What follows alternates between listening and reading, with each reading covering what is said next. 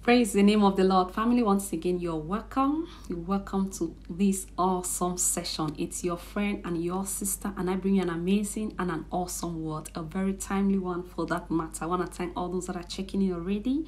I love you. You're my family. I pray and I intercede for you always. And the Lord says, I should tell you this. You know, like I said, this word is very specific. It says, someone is so desperate, they badly want you, they badly need you, they have all the confirmation, they have all the direction, and the Lord is telling them to get to you, to connect to you, to relate with you, to walk with you, to love you, to have something tangible, substantial and founding with you. But they are so scared, and the reason why they are scared is because they met somebody. This particular person came across your path and things didn't really work out.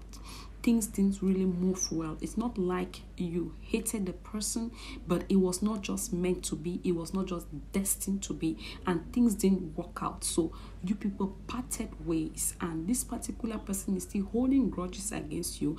And now the person that God wants to connect you with has met that person, and that person is poisoning their mind towards you. The person is making them to feel like they have no place, like they will never get a chance in your life, and like they will never be able to connect and get something substantial with you.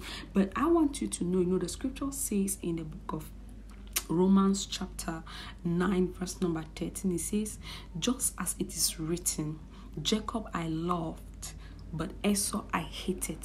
You know, there is this song that is raining where I am right now. It says everybody has their chance in life. Everybody has their luck in life. The fact that somebody went in and it didn't work out doesn't mean that when you two go in, you're going to fail. It doesn't mean that when you two try it, you're going to fail. There are people, and you are one of them. You are one of them. God loves you. That person that failed might be the Esau that God hated, and you are the Jacob that God loves, and he is preparing to give you the inheritance, the possession, the blessings. Yes, Jacob and Esau, they were sons of the same mother, the same father, born on the same day, nursed in the same womb, nursed on the same breast. But God chose Jacob, and the Lord has chosen you. And I pray with you, anybody that wants to connect with you, any helper that God has destined to you, anyone that God has put in your path in life that has to bring lamplight into your life, be it by relationship, by mentorship, may there be a connection and reconnection.